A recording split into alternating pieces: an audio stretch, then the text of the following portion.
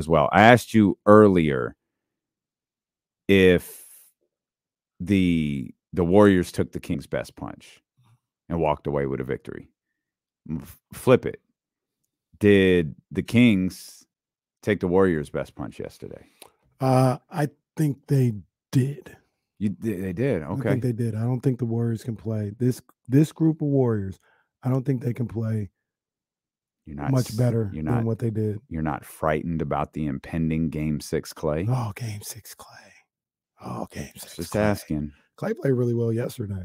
Yeah, but that's it. Clay's played really well the whole series. Yeah, Clay hit some shots yesterday where there was no defense. Like, not saying there was nobody there. It's like there's no one who defended that shot. Yeah. Like, that's an amazing shot that damn near only Klay Thompson seems to be able to hit. So I think they played their best. Now people will get upset. Warriors fans, Dubs Nation, will get upset when they hear me say that. That doesn't mean they can't play like that another 2 times. They can play like that again. I'm not saying like that's the best they'll ever play. No, they can. Maybe they find their groove, and now this is how they're playing for the rest of the series. But I don't think they can play much better than that. Once again, can Steph Curry go for 48 instead of 36? Absolutely he can. Can Klay Thompson have a higher scoring game? Sure, I'm not disputing that. But as a collective, I think that was their best punch, and they won. I mean, Steve Kerr is trying everything. He's trying everything that he can to get through this series, playing Steph Curry 40-plus minutes every single night, messing with the lineups. And, Draymond comes back and, saying that Draymond's coming off the bench, and they'll, cover that up to make it sound a different way. But he's trying everything that he can to get them through this series. And I thought yesterday was the best they could play. Andrew Wiggins has been really good this series. Like we knew so much of this series rode on what Andrew Wiggins would be able to do. And he's been really good. One thing, this is where this isn't conspiracy, by the way. We understand how this stuff works. I think the schedule has really benefited. I think it's benefited Andrew Wiggins, and I think it's benefited the Golden State Warriors as well. If the Kings are able to win on Wednesday, I think the way the schedule shakes out favors them with the Wednesday, Friday, Sunday, every other day until this thing ends, be it Friday or Sunday. Yeah. But Wiggins has had far more legs than I expected. I know how springy he is. I know how fast I know all of the things that he can do, but he's been able to sustain it far longer than I thought, especially after looking like Game 1 got the best of him a little bit. To recover as quickly as he seemed to, and part of that may be in part of what may help that is that he didn't really have to do it in Game 3 because the Kings were moving so slow in Game 3 that the pace of that game was so slow in Game 3, and that game ultimately got kind of out of control there, a little bit out of control there at the end of the game. Maybe that benefited him, but don't want to take anything away. Andrew Wiggins, just as a basketball player, has been extraordinary, but Andrew Wiggins, under the circumstances, has been really good, and he's been every bit the difference maker that we were concerned a top-tier Andrew Wiggins would be. Yeah, for sure, man. He's played really well, man. He's played really, really well. 916-909-1320. Let's get Brian in here. Brian, what's going on, man? Hey, what's going on, guys? How you doing? We're good, brother. Man. How you doing? Good. I was out at Sky River yesterday. Was able to look at the game. I got put by all these Golden State Warrior fans, though. That sucks. I thought I was going to be around a lot of Sacramento Kings fans, and then I see Damian Barley come out with his sleeves off, looking like Triple H. I thought he was beating a dead horse in the back. Okay, all right. We'll do that to that poor horse. Wait a minute. You should. I don't know where you were at. I mean, there were Warrior fans in there, but there wasn't like a gang of them. You should have just came where we was at. Yeah. Hey, guns out, guns out. Well, you should have just came where we was out, man. I don't know where you was at. We was right there. It was fun, man. I just think they're a young team, and if they were a seasoned team, they would have done better with the crunch time. I would have rather seen somebody other than. I wish Fox would have taken the last shot, but I understand. You mishandled that, but We appreciate you, Brian. Thanks, man. Thanks for coming out to the watch party. Yeah, next time we tried to remove those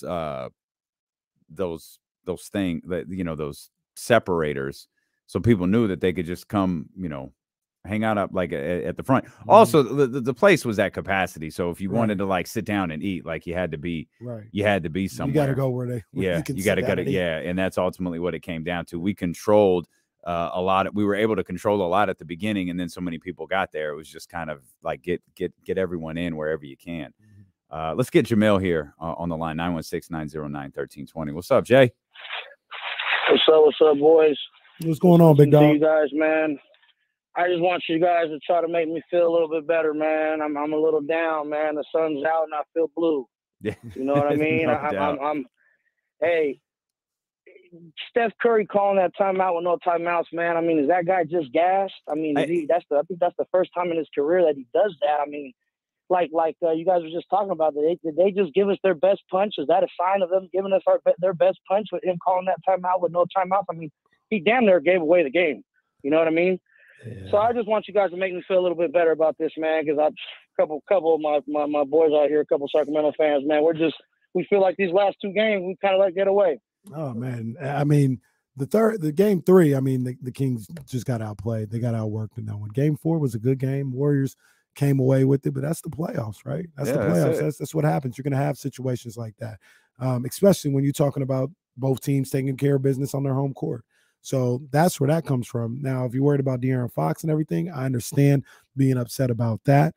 But I'm on record as saying I think the Kings still have enough to win this series. I think now they're going to have everybody step up and play, you know, as good as they possibly can play. But we've seen it during the season. They're capable of it. Davion Mitchell has played really well in this series. Malik Monk has played really well in this series. They're going to need something from TD. They're going to need something from Kevin Huerter, along with Sabonis playing better and Harrison Barnes playing better. So there's absolutely still a pathway to win this series. It's far from over, in my opinion. You got 2 games for sure, possibly a game 7. 2 of those possible 3 games are on your home court.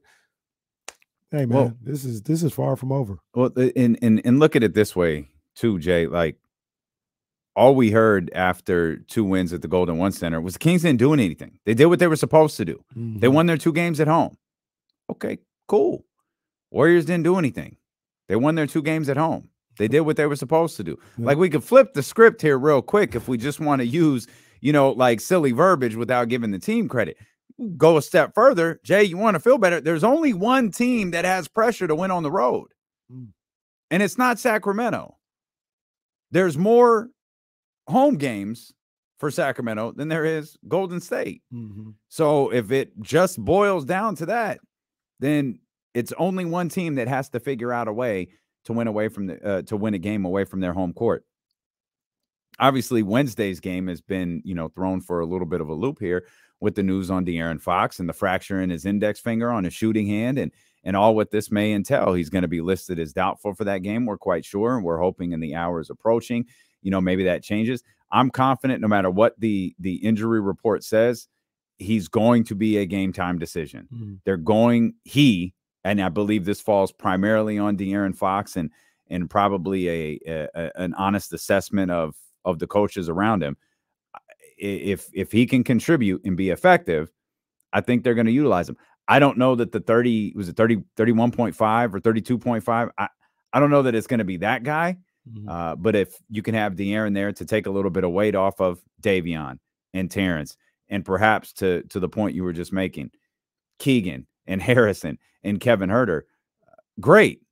What I'd really like to see is those other guys that we just mentioned, the Kevin, the Harrison, the Keegan.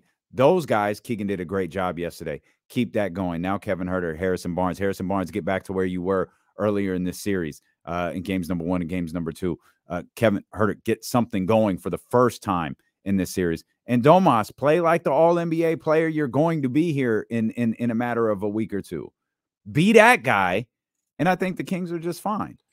If I have this correct, the last time the Kings played this year without De'Aaron Fox in a real game, you know, not anything towards the end of the season.